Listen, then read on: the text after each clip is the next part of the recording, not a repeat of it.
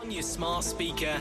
Play BBC Radio Leeds. The Prime Minister of the UK, Liz Truss, is going to be here. The sounds of Kent. Where have you been? Well, I think we've got to remember the situation we were facing this winter. And Lydia says, are you ashamed of what you've done? Are you? I think we have to remember what situation this country was facing.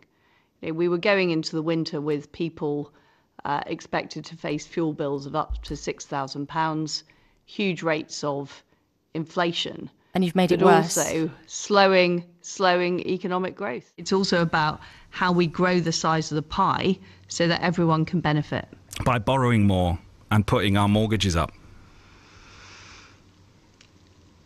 We need to borrow more this winter for the energy crisis that we're facing. We're going to spend more in mortgage fees under what you've done based on the predictions than we would have saved with energy.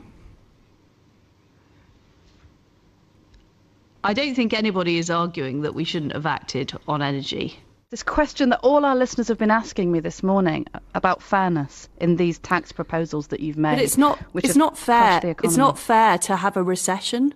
It's not fair to have a town where you're not getting the investment. Can you guarantee to my listeners this morning that their pensions are safe? Well, the Bank of England does a very, very good job on delivering financial stability. And that's exactly not an answer, Prime Minister. Can you guarantee that people's pensions are safe? Well, the Bank of England do that, and they do a very good job of it. What does local consent look like, Prime Minister?